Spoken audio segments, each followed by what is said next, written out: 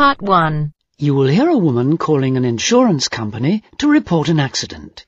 First, you have some time to look at questions 1 to 7.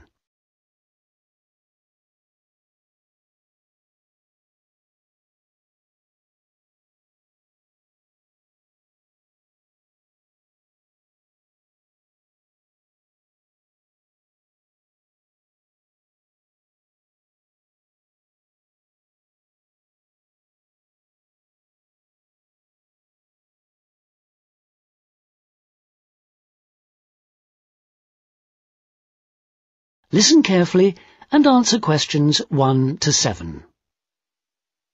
Rawlings Insurance. Good morning, can I help you? Oh, hello. I'm ringing to report an accident. A car accident? Yes.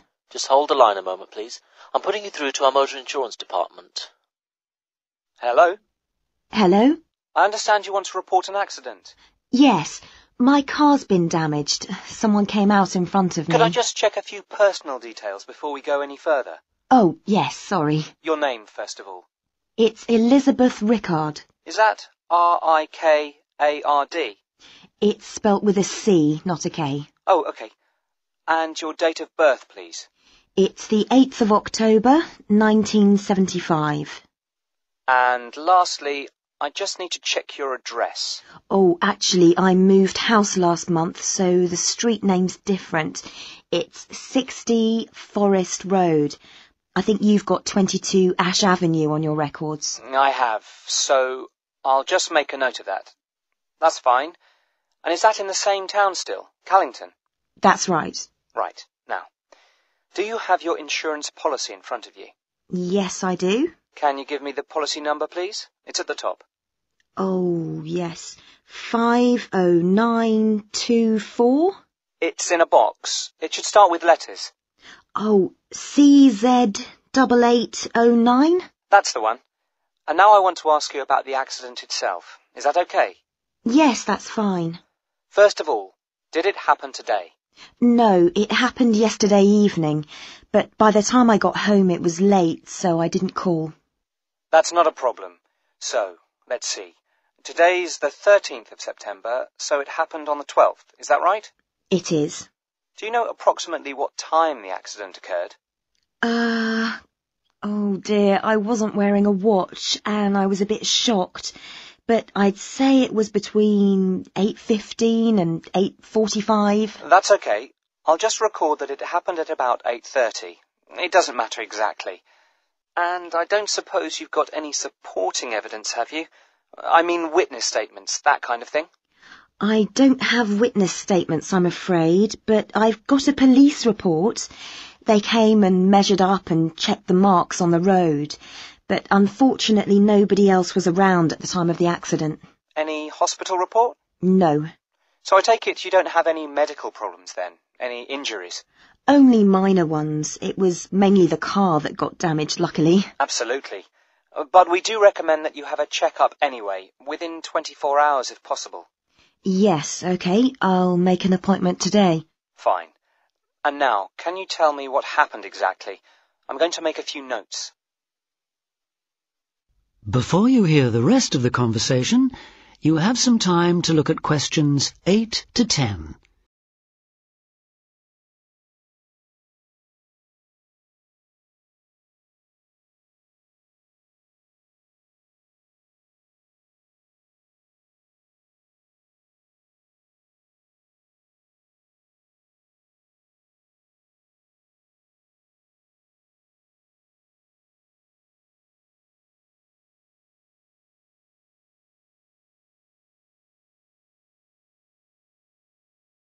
Now listen and answer questions 8 to 10.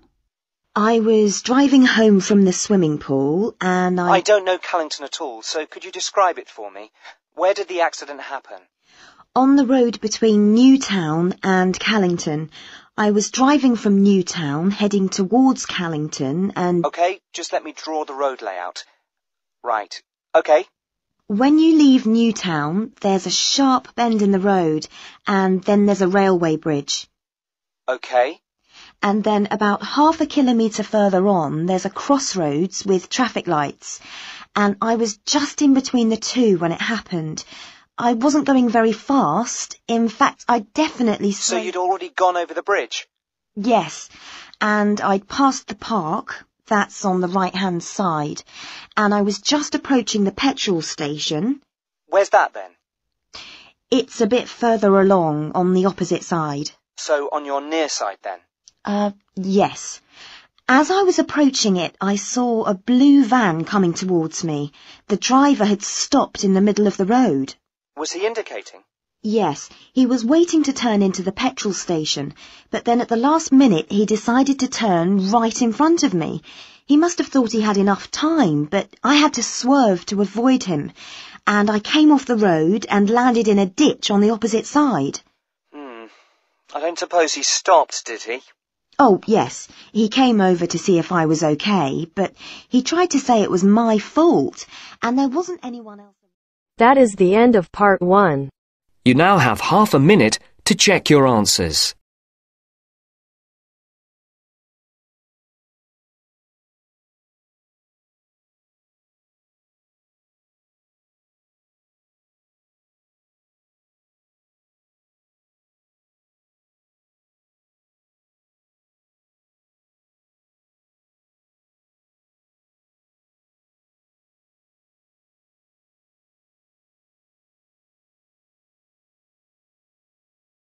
Now turns to part 2. Part 2. You will hear a woman talking on the radio about a project to conserve dormice in one area of the UK. First, you have some time to look at questions 11 to 14.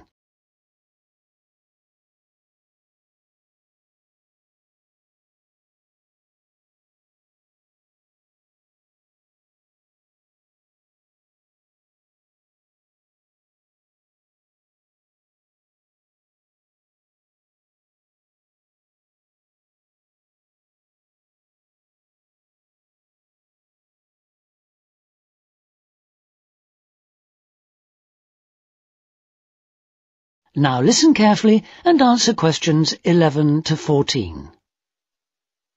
Good morning, and welcome to our weekly programme about countryside matters. With me today I have Jackie Lammerton.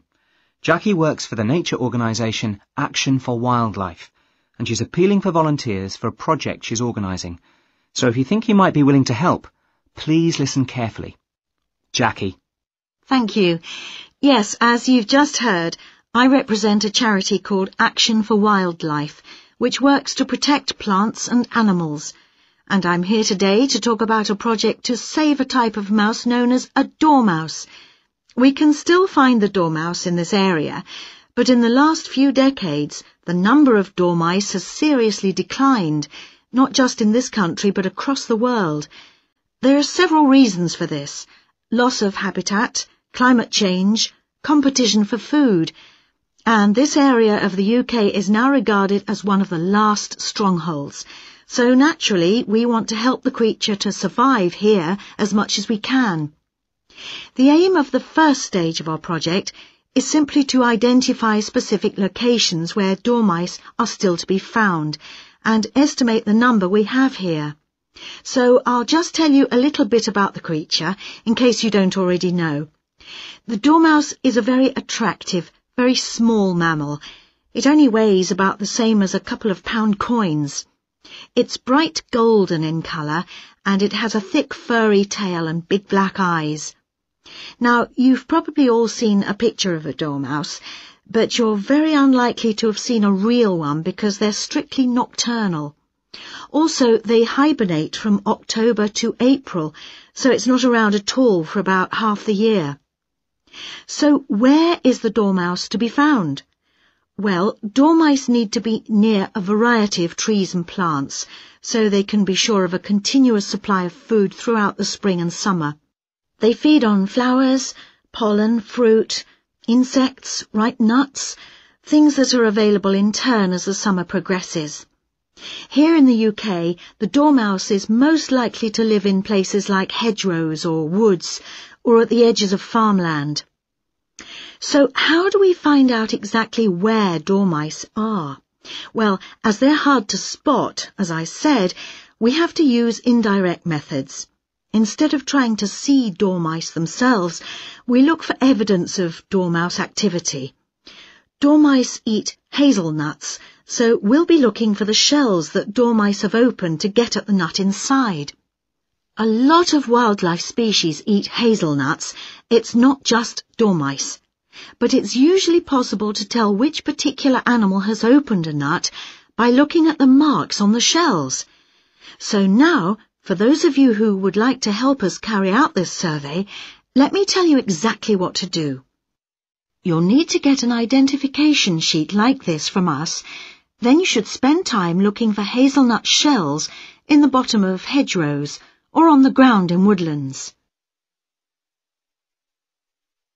Before you hear the rest of the talk, you have some time to look at questions 15 to 20.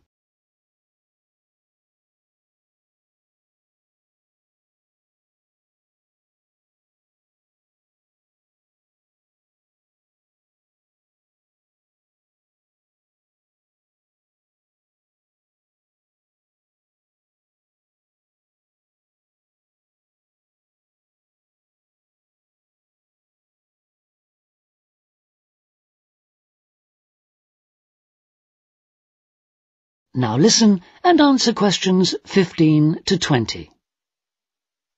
If you find one, use the identification sheet to try and establish what kind of creature has opened it. You'll see from the pictures on the sheet that different creatures do it in different ways. For example, you'll see that insects make a small hole in the shell, less than 2 millimeters across. Then there's another type of mouse called a wood mouse. Wood mice make a hole in the shell too, but they leave parallel tooth marks on the inner rim of the shell, as well as rough scratches on the surface. Thirdly, there are little mammals called voles. These creatures don't leave any marks on the surface, but they leave tooth marks on the inner rim of the hole. And these marks are neat and parallel, so they're fairly easy to identify. Then there are squirrels and birds.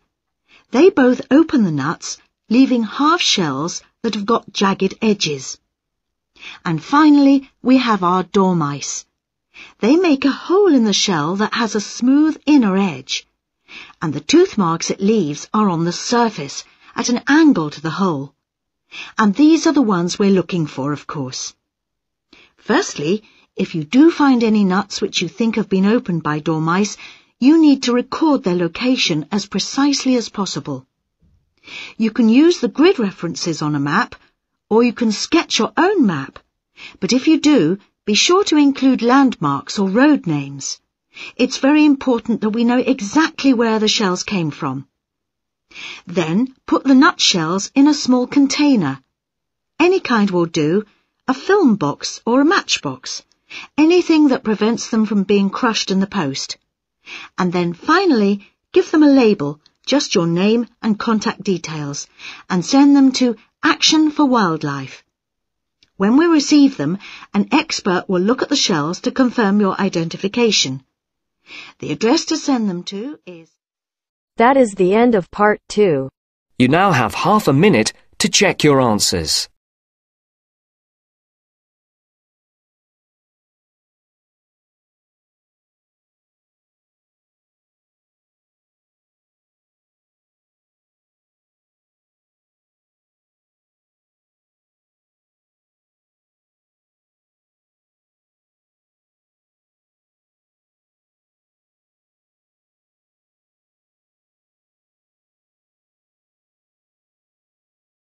Now turns to part 3. Part 3. You will hear two business studies students, Jack and Sarah, talking to their tutor about a presentation they are preparing. First, you have some time to look at questions 21 to 26.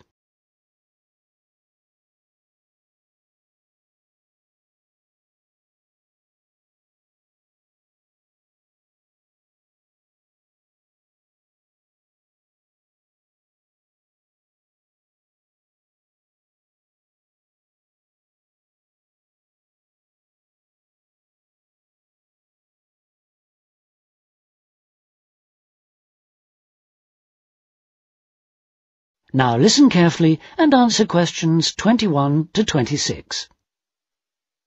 Hello, you two. Have a seat. Okay. So you're going to tell me about the presentation you're preparing for next week's marketing seminar, right? That's right. We've drafted this plan for you to look at. Okay, thanks. Perhaps you could just talk me through it, could you? Sarah, do you want to begin? Yes. Well, we're going to compare the websites of two bicycle companies. Right, and they're called Hills Cycles and Wheels Unlimited. Yes. And first of all, we've compared the content of each site and the presentation. Mm-hmm. Then we've done an evaluation of each one. Okay. And did you find much difference between the two websites, Jack? Quite a bit, yes. Wheels Unlimited has a lot more pages for a start. Both companies show their catalogue. I mean pictures of different models of bike with specifications. And prices? Yes, they're there too, although they list them in different ways. Hill Cycles have got them next to the pictures, and Wheels Unlimited show them on a separate page. But Wheels Unlimited advertises lots of other products connected with bikes, like helmets and clothing and tools. Yes, all kinds of things. And Hill Cycles? No, they only show the bikes themselves. Okay.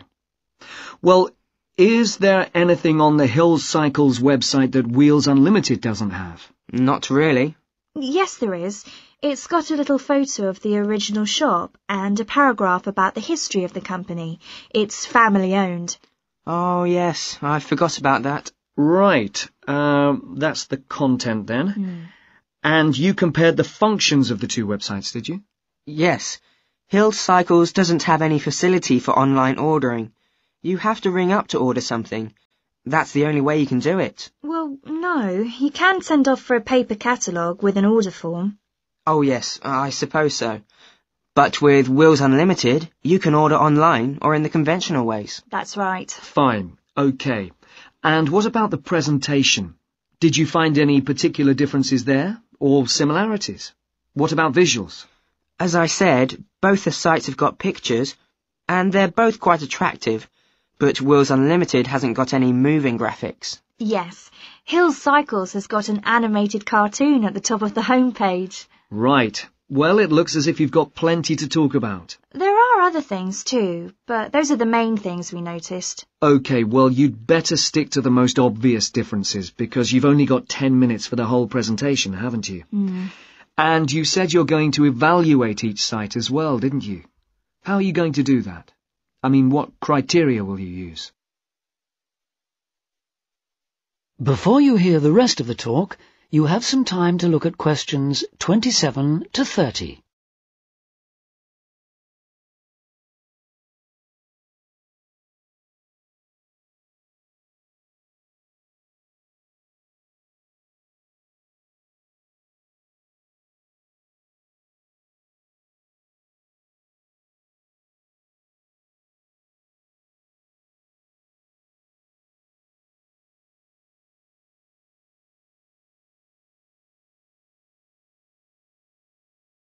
Now listen and answer questions 27 to 30.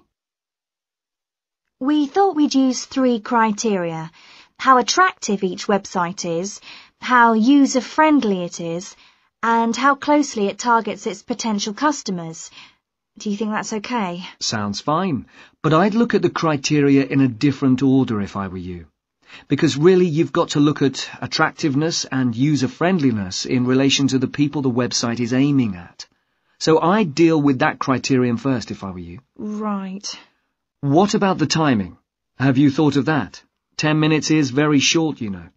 Yes, we tried it out. Several times. And we've decided to spend 4 minutes comparing the two sites, then 3 minutes evaluating them, and leave 3 minutes for questions. That's not really enough, but... Well, it sounds about right to me. You've got 10 minutes altogether, and you've got to stick to that limit. It's good practice. And at least the audience won't have time to get bored. What visuals are you going to use? We're going to use PowerPoint and a flip chart as well. so we can show two things at once. For example, we're going to start by showing the home pages of each website, and we're going to put up a list of key features on the flip chart at the same time. OK, and it's a joint presentation, so have you decided how you're going to share the work? Yes. First we thought we'd keep taking it in turns to speak. Sarah would say a bit, then I'd take over, and so on. Then we thought we'd just divide it into 2 equal parts, and do 1 part each. But it was all too complicated. So Sarah's going to do all the talking, and I'm going to manage the visuals, and hope we can coordinate properly. It's the only way we can fit everything in. Well, good. You've obviously worked hard and you've been very careful with the details. Only one thing I would say. Make sure that you keep your visuals simple. I mean, if you're showing a list of key features, for example, you should make it as brief as possible. Just use bullet points and simple phrases, even single words. Your audience won't have much reading time. It's a classic mistake with seminar presentations to present so much information that the audience can't process it quickly enough, and they stop listening to what you're saying. OK? Yes, right, OK. And now let's talk about something else.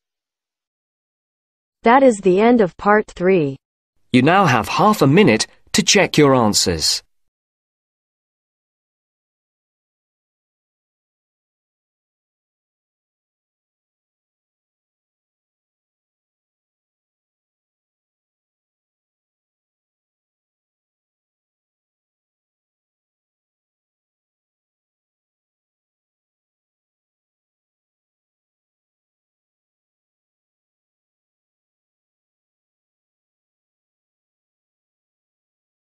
Now turns to part 4. Part 4. You will hear a lecturer talking about the way in which elephants communicate. First, you have some time to look at questions 31 to 40.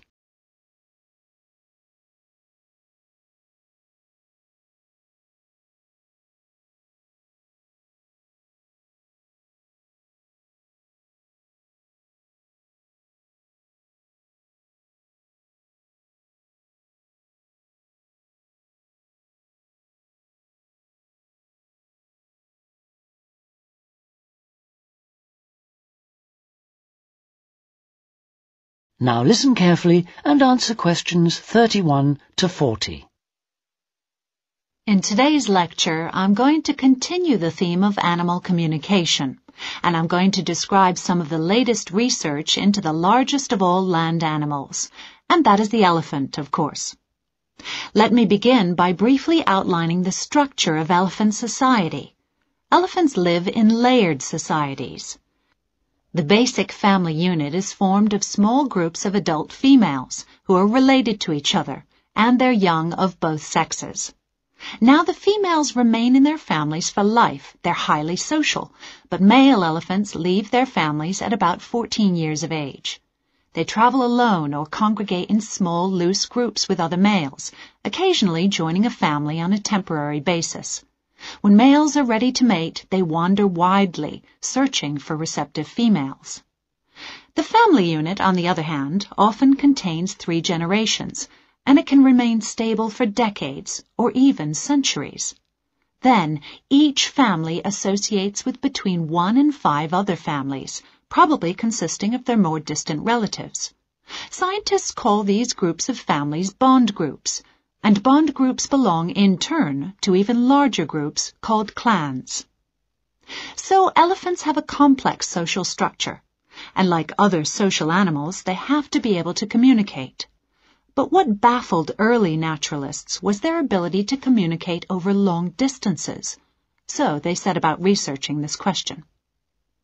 In one experiment, scientists fitted groups of elephants with radio tracking collars, and what they observed about their behavior really intrigued them, because they found that there was some sort of coordination between families.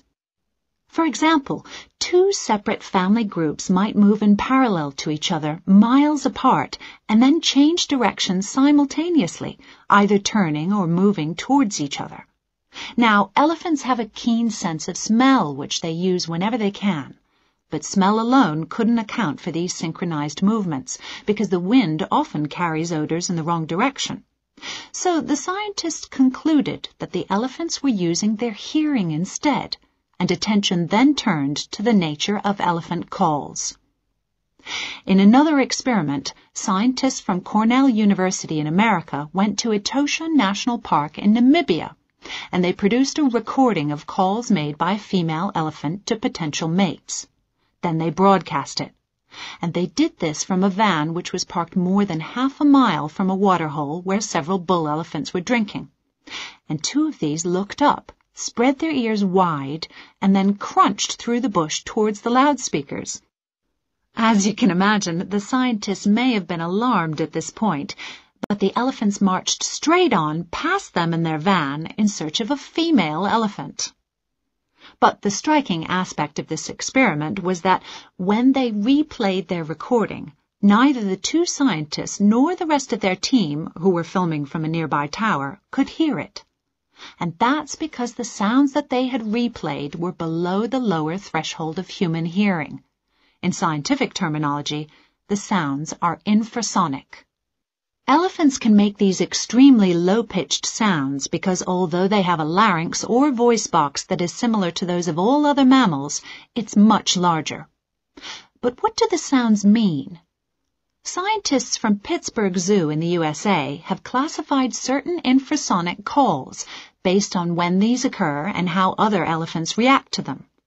They found, for example, that when individual family members reunite after separation, they greet each other very enthusiastically, and the excitement increases with the length of time that they've been separated.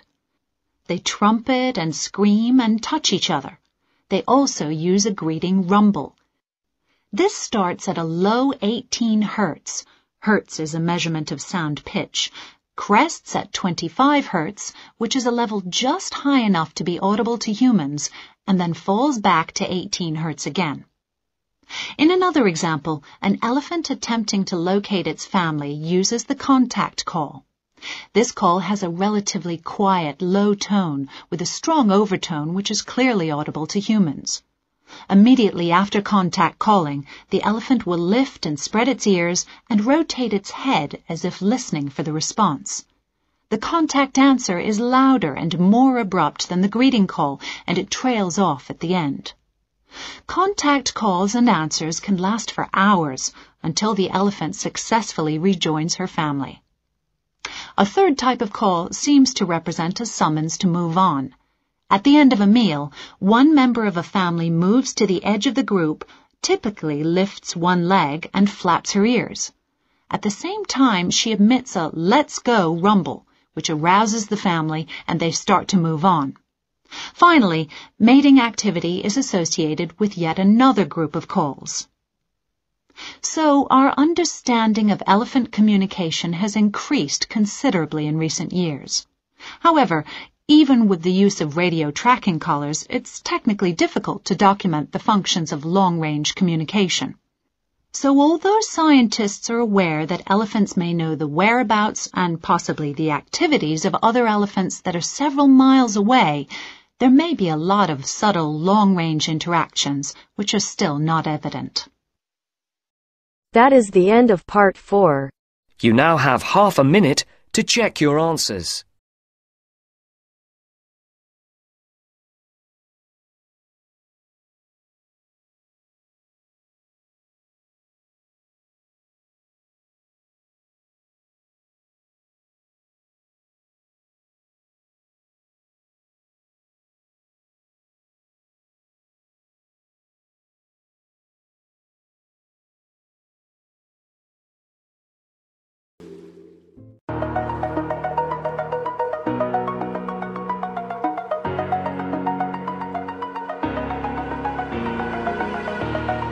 Over the edge, feel like I'm floating through the air.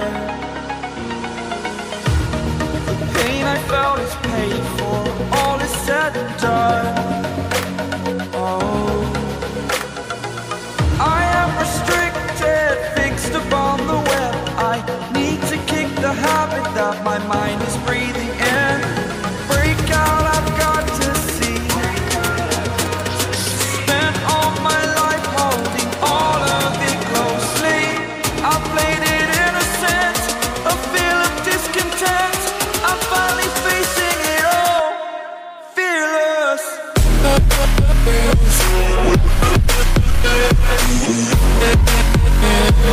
with